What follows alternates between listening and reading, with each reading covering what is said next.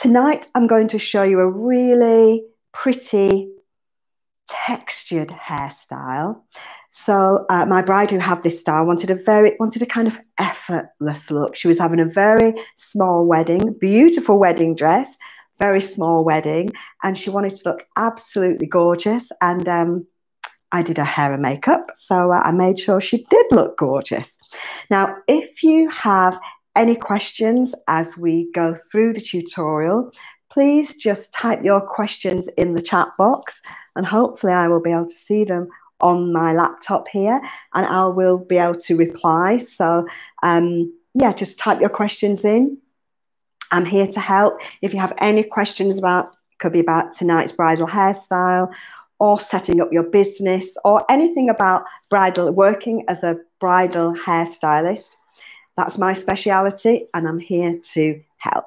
So let's begin. I've already done a little bit of hair prep on this practice head. So she does have a few kind of extensions in here. You can see a couple of different tones, a couple of different colors in the hair. Now, we also have an online course. So it's not so easy when we do the live tutorials for me to kind of, to zoom in so you can see up close and personal exactly what I'm doing. But we do have an online course where everything's kind of filmed in HD, and you've got everything's kind of step by step, going from the hair prep right through to the finished style. So if you do want to learn a little bit more and see a little bit more about what I'm doing, then please join me for my online training course. We've got some information again in our profile. But tonight's style, a lovely little half up, half down style with a few little twists in the hair. Now, what I did do with my bride and what I've done with the practice head is I crimped the hair very gently, first of all, just so we got some root lift and a little bit of natural looking movement here. And then I curled the hair. You could use straighteners or tongs, but you want to get a little bit of a soft curl in the hair. Unless, of course, your lady would like a wave, in which case you would kind of curl. You still need to curl the hair, but slightly differently. And we do have tutorials showing you how to create both waves and curls. So maybe have a quick look at one of those tutorials if you're not sure. And this time what my client had, she didn't have a parting. The hair came straight back. So I have decided on this practice head that I wanted a little bit of hair kind of down and sweeping back at the sides. And then we're going to have our section coming back here for the center. So I've curled these two, and I've actually, when I wrapped them up, I actually kind of over directed them. So we got a little bit of natural root lift here on these two sections, just to help that, give a little bit of height coming back. So it really would depend on your client's face shape, how much hair you pull back, and how much hair you leave down.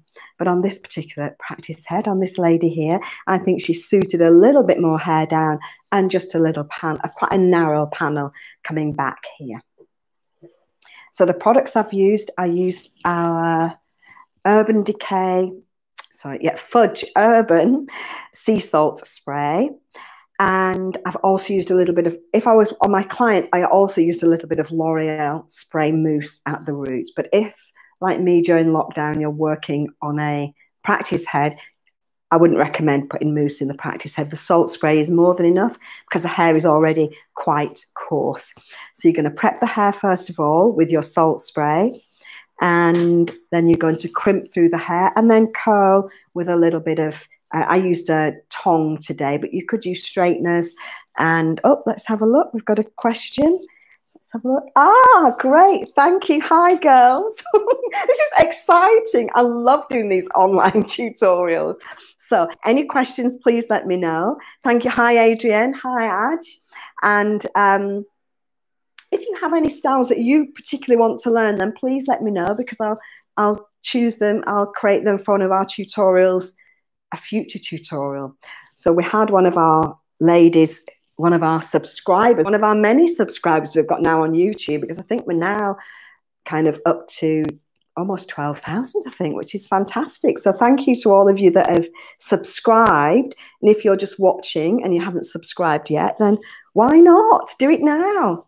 So anyway, one of our subscribers, I think it was Natalie, asked me to do a Bridgerton hairstyle. I don't know if you've seen Bridgerton, but it's absolutely fabulous. I've loved it. So we might do a Bridgerton hairstyle next week.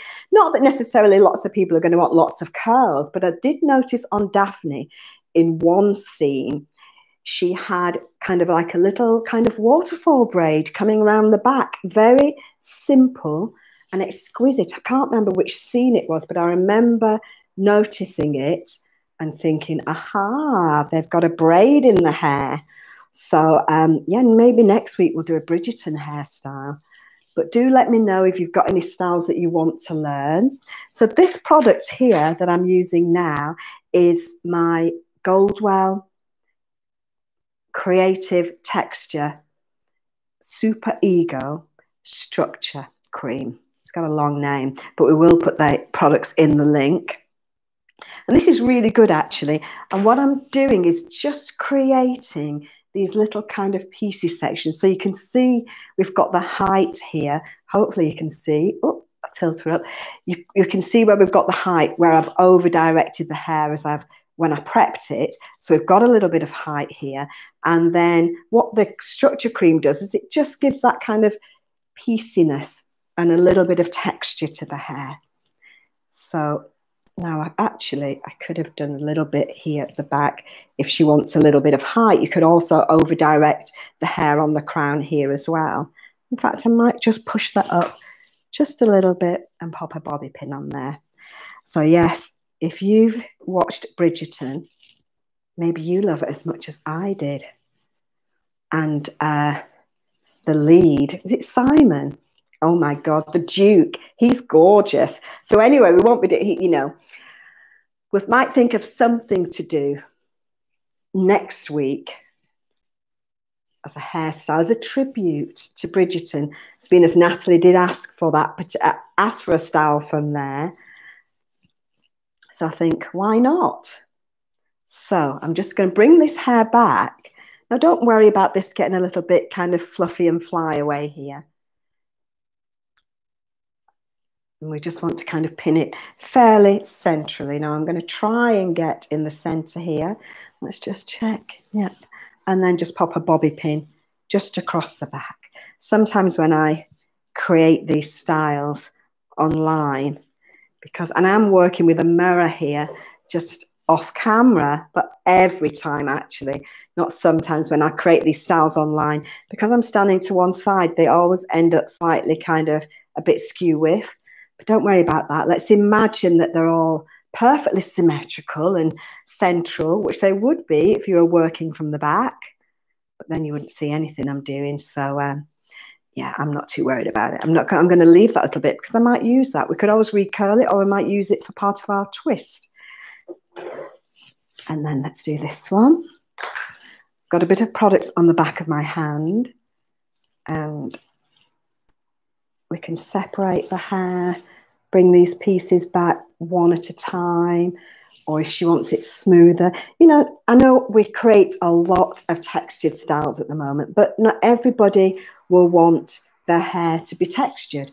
You know, some people might want it to be a little bit smoother and sleeker. So always check with your clients. A little smear of product on my fingers. So always check first. Make sure you ask whether they prefer a smooth, sleek look or a more kind of textured finish. That's better. Lovely. Just checking in the mirror, bringing that back. So I hope you're all kind of coping okay if you're on lockdown where you are.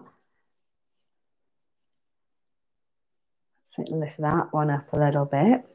Lovely. And hopefully soon we'll all be free. People will be able to get married again, be able to go out to restaurants again. Okay, So I'll just, oh, let me turn her around so you can see what I'm doing. So I brought this hair back to the center again, making sure that I'm happy with the position of each of these little sections. And then I'll pop a bobby pin just across the back. Make sure when you pop these bobby pins in that they're nice and secure, that you get that bobby pin. You need to kind of push against the scalp a little bit so you can get it, you know, so it picks up a little bit of the hair close to the scalp so it's not kind of free and kind of floating around. Okay. So my lady had all her hair brought back. But what you do, if she wants the kind of center panel brought back, if you create the twists too early, then when you bring the center panel back, you will cover all the work that you've created here. So if you know you're bringing everything back, and make a little note in your wedding planner. So when I do my trial, I always take kind of really detailed notes. It's good to take photographs as well, but it's good if you kind of make detailed notes so that you know exactly the order that you're going to be working with each section of hair. So now I'm going to come back to these side sections, which do need curling, and I'm going to give a little twist. Whoops, let's just turn her around. But they might not need curling too much because these are going to be actually twisted, brought back. And so I'm going to twist and pull. A little bit of product to make sure it's all nice and smooth. A little twist and pull. And you can make these as loose or as kind of tight as you like. But this is only quite a small section of hair, so I am going to make it quite loose so it looks a little bit thicker. So what I need now, let me just get the right pins. So now all I need is, I'm using a little fine hairpin. Hopefully you can see what I'm doing, and I'm just propping the hair up in position so I can see exactly where it is, where it's going to sit when I finish, actually is more what I should say. So that means then I'm free to come back and continue. Let's just turn this around a little bit and continue to do the twist here. This might be a little bit high, but now we do have, that's better, tutorials online on our e-learning course where you can see kind of in a lot of detail. You can see much closer and much clearer exactly what I'm doing here and how you're propping the hair up. So as I say, if you do find you want to learn, find out a little bit more how to create these lovely soft, relaxed styles, but yet still have everything really secure, then I would definitely recommend. And if you find that the live tutorials aren't quite detailed enough for you, then you can always join me online where we have our online course. I'm just twisting the hair and I'm going to bring this back and drop that below with a little twist and pull.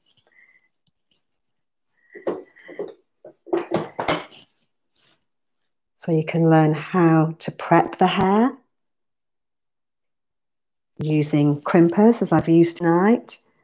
And let's see, it's not so easy to do with my left hand, but let me just give it a go. Switch hands, that's a bit better.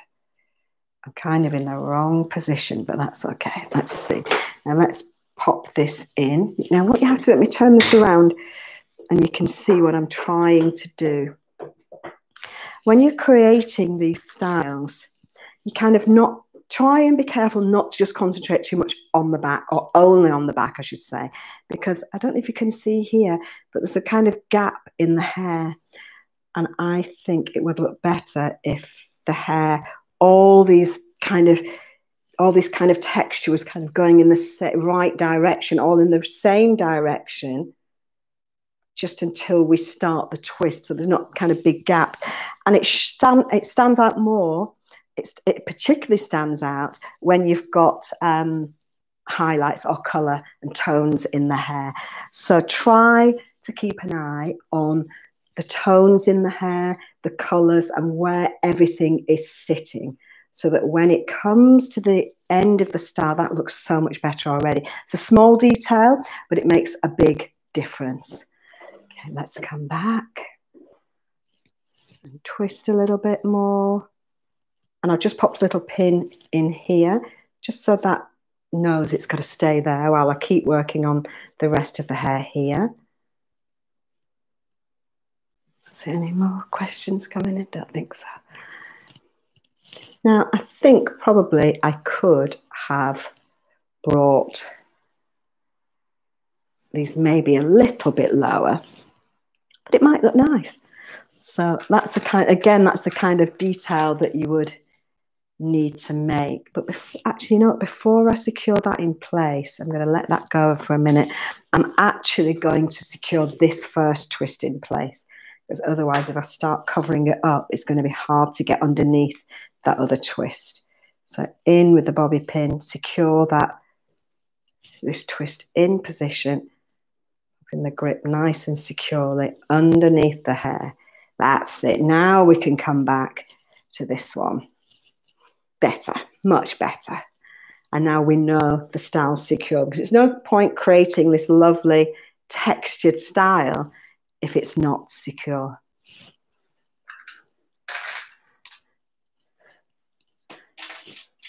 Now it's very easy, or I should say it's easier to create these styles, this kind of style for a photo shoot, because of course the style doesn't have to be massively secure.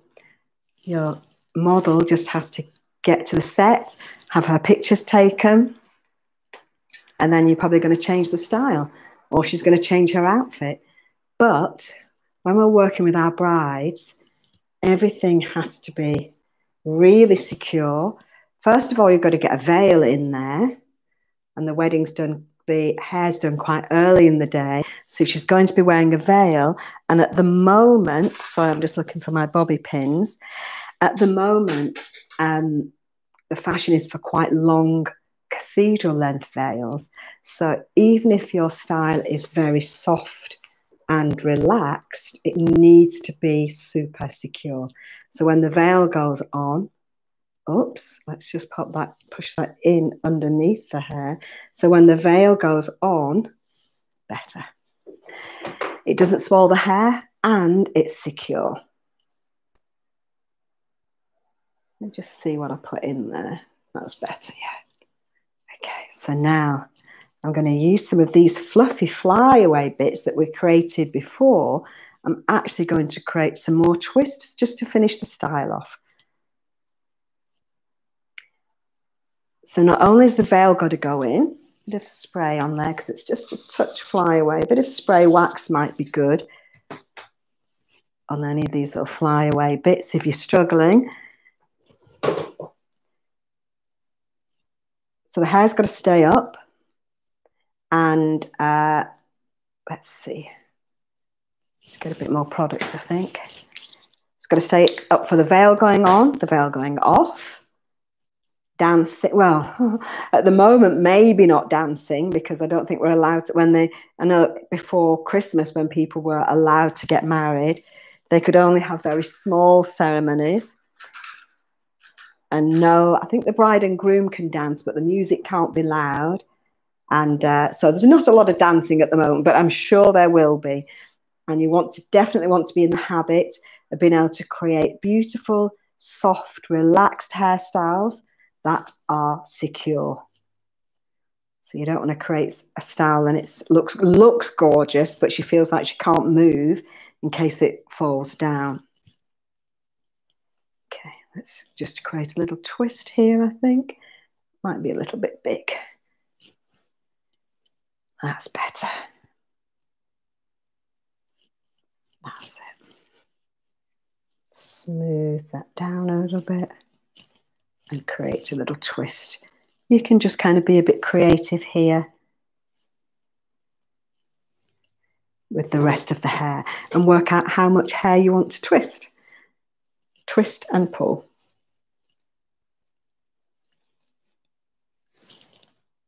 That's it. You can pop your little pins in to hold these sections in place.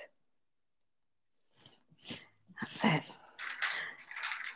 You can use little fine pins if you find it easier.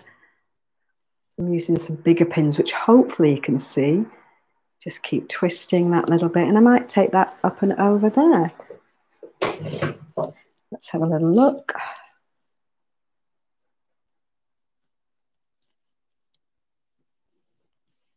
That's it.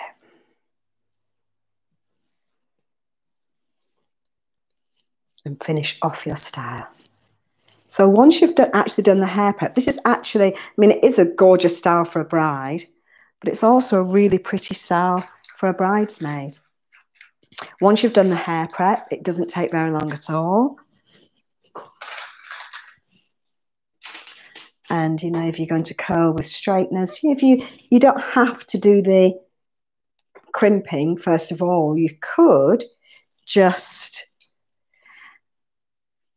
curl the hair with straighteners. If you're running a little bit short on time, then you could pop a bit of salt spray through the hair. Pop a little bit of salt spray through the hair, and then maybe you could curl the hair with straighteners, which is always really quick. And then you're ready to create your style. And if the hair is a little bit too soft, then you can always put a little bit of dry shampoo in there. And that's a kind of quick, easy way to get texture in the hair if you're running short of time. Okay, these little bits are a bit small, I think, for this little job here. Let's see if we can make a little twist out of them. Yeah, and then I'm going to put some, actually, you know what? I think I might leave those bits down and curl that. I think it'll look better. It's almost too small to want to go up. So I'm just going to give that a little bit of a curl. Let's make sure these are on. Yeah. Just use my wand just to curl the end of the hair here so it blends with the rest of the hair. You want to make sure that your style is finished. So if the bits of hair are too small to kind of create a twist with,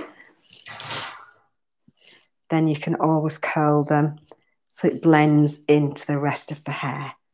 And then these little pins, you can either pin them, push them in if you've put them in kind of at the right angle so they're invisible, or that's it, they're going in behind the pins that I've got at the back there. Or if you find they're not really doing anything, you can take them out. A couple more here. And these are all holding the hair up nicely. I don't think we need that one, so I'll take that one out. I've got a couple of little accessories. You can always come back and pull and twist a little bit more if you need to. Let's pop some pretty little accessories in just to finish off.